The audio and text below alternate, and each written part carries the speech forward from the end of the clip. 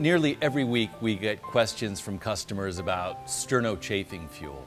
I'm Thaddeus Smith, Executive Chef at Sterno Candle Lamp, and what we thought we'd do is answer the questions we get most often.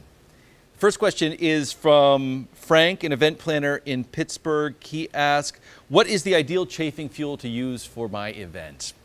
Well, there are a number of variables that go into this, but the number one thing you want to keep in mind is how long is your event going to be? If it's going to be a 2-hour event, obviously we'd want to use a 2-hour fuel. If it's going to be longer, you could use a 4, 5, or 6-hour. We've got a lot of information out there about the different types of fuels that we have, but a very quick answer to that is if you have a 2-hour event, I would recommend going with a 2-hour gel product or a 2-hour wick product. If your event's going to be longer, use a longer fuel for that. Next question.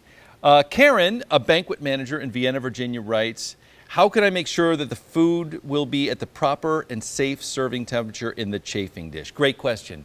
The key to this is two parts. One, you want to make sure that the water in the water pan is hot. I would say 110 or above. You want it very, very warm when you start. You don't want it cold, you want it hot. You also want to make sure that the food that you're putting into the pans is at a safe serving temperature of 140 degrees and above. Best way to do that is with one of these instant read thermometers. So always think hot when you're thinking about safe serving temperatures for your food.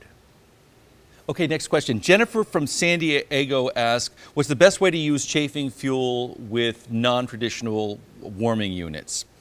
What you want to do here is you want to make sure you're working in zones. So let's say your device is rectangular in shape. Place the fuel to one side, light it, put the top on. Now you're working in zones. You have one side that is very hot. You have another side that is just warm from the radiating heat. So one side could have the protein for like fajitas.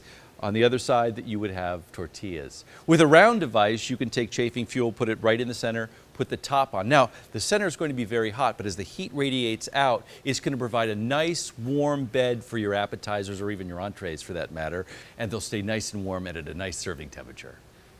A sous chef in New York asks, what's the best way to dispose of spent fuel cans?